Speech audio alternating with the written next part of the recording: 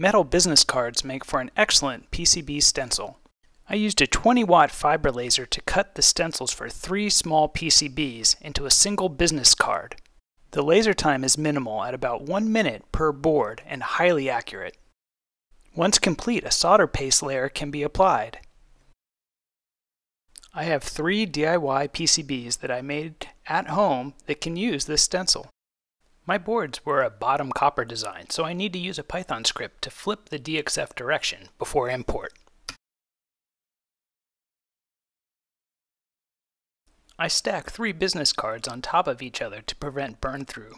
There was some lift, so placing materials along the top and side edges would help reduce any movement.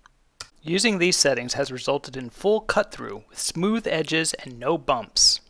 A post-cut wipe down will knock out any pieces that are still clinging. After a quick review with the microscope, we can see the stencils are ready for solder paste application. I use a low temperature solder paste and align the boards with the Stencil Jig 3D.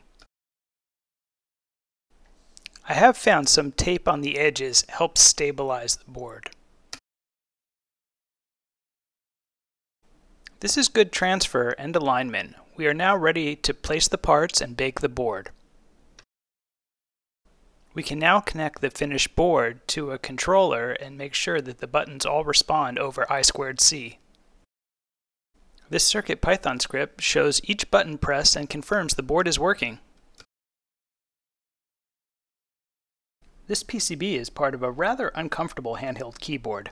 Please see the video description for links to the materials, design files, and source code.